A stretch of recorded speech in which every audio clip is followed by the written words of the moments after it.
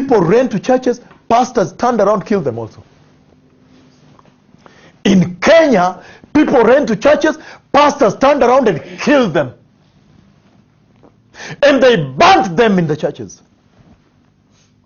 Pastors surrendered them, say, that was another tribe, kill that one. He licked them.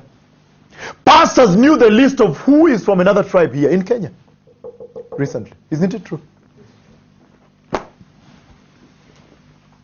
Where is the church that Jesus purchased?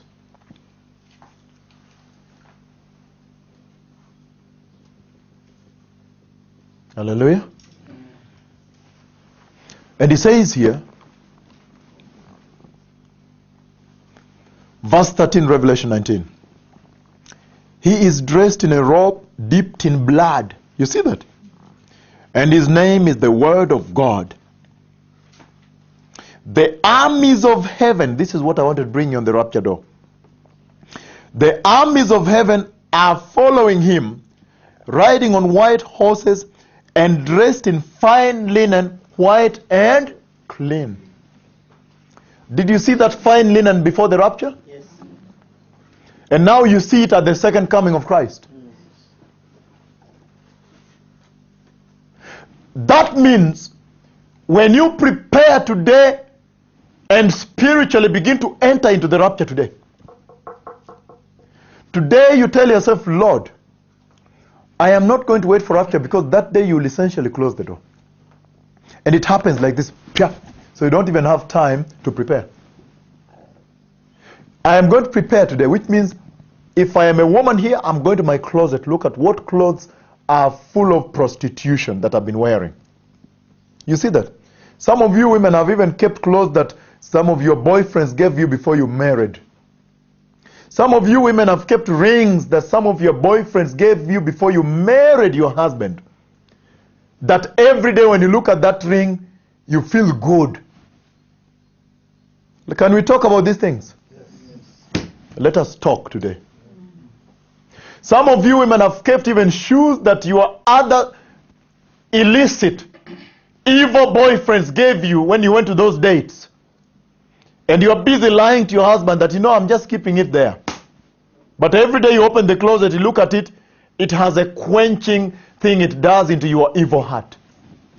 Some evil quenching. That when this man disturbs me these days like this, I always go to the closet and smell the other cloth.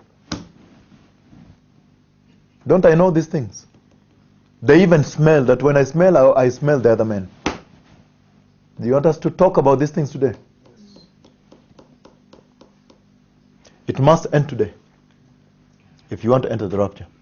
You have watches and rings bought to you by some illegal, some evil relationships. You have kept them. I would tell you to throw them away. Right? The Lord is saying, get rid of the yeast. Because the devil will sneak in yeast without you knowing. You understand? If you want to enter through this door, do you hear me? When the devil sees Paul, he has the name Saul, and the devil has seen how God is planning to use him, the devil takes him earlier. You see that? So Saul is persecuting Christians. And then later on writing almost 2/3 of the New Testament, right? So that's why you have to be very careful. Scrutinize them, let the Spirit reveal to you. You see that? Time has come for you, the church, to enter. Let nothing stop you from entering through this door. Because you'll never enter with a car, with a home, with whatever your values are here. People have value systems. Homes, car, nini, whatever. School fees, my kid to be educated, whatever they are. Education of your kids. Let those things not stop you from entering through this door. Because here what I see is that the gown you prepare before the rapture is the gown you enter with where? Into the rapture. And it's the gown they are coming with back with Jesus. You see that? Did you realize that? The armies of heaven, those are the raptured saints. Verse 14, the armies of heaven were following him, riding on white horses, dressed in fine linen, bright and clean. So that means what you decide today, we are talking today. You people have to repent today. If there is any speck, If you have that little watch that your girlfriend gave you many years ago, that spiritual little watch, I'm talking about spiritual now, that has been hidden in your heart. That woman, when you preach, she smiles at you. A little lasting going on, but you know I have my safety valves. You see that? No, I am safe. I know, no, your wife is complaining. Be careful. No, I'm mature. You have to throw that today here in repentance. Get rid of those little watches and throw them away. Do you hear me? The devil may have slipped them, with most of you know them anyway, or maybe secretly, without knowing. Whether it's a dress that is lingering in your closet, you've grown bigger than that dress, throw it away. A man, if it is just that chain, that watch, I don't know, I'm just mentioning things. If it is a car, get rid of it. That every time I enter this car, I remember my girlfriend. The devil is using that to hold church hostage. In America, they entertained homosexuality at the altar. Now they cannot come out to rebuke homosexual marriages in California.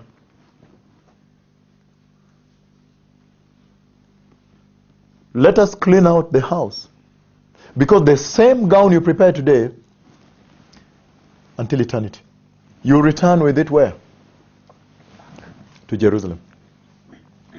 And that's why Isaiah said, when he saw the door, when he saw the door, he said, enter those rooms, shut yourself, my people, into those rooms for a little while. That is 7 years. In the Jewish wedding, our Lord is Jewish, by the way. You like it or not? He's Jewish. In the Jewish wedding, I remember in Israel, my Jewish friends, when they were wedding, Ron, one of them is called Ron, the one who really invited me to his wedding, who wanted really me to be there. You see? When a young man discovers his bride to be, you see that? He takes her to her parents. There they drink from one glass of wine. One glass they share in front of the parents. Hallelujah. And then the parents write a small scroll as a covenant that these two have agreed they will wait for each other. You understand? Now she will wait for me, I will wait for her. It's a covenant of faithfulness, right?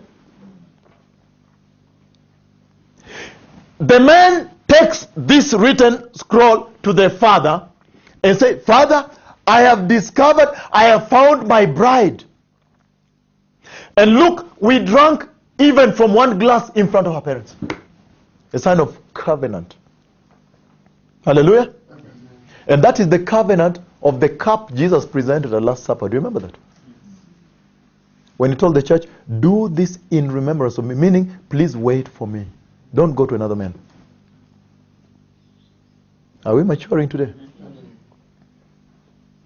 And that is a covenant of spiritual faithfulness that the church ought to have maintained with Christ. To have waited on Christ. You don't go back and find that the girl you wanted to marry started going to drink in the bars. She has your engagement ring, but she's just out moving with men in sexual sin. The church is guilty of sexual sin. Spiritual sexual sin. The church is guilty of unfaithfulness to the bridegroom. She went to the men of witchcraft, the men of the false prophets, the men of deception and lies, the men of money, the men of the gospel of wealth transfer being preached on global TV today. That please Christians wait for a lot of wealth is going to come from the world to you. And yet that wealth will drift you away from Christ.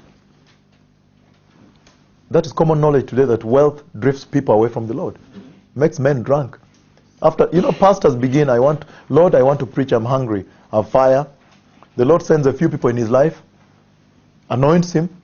He preaches with fire, more people come.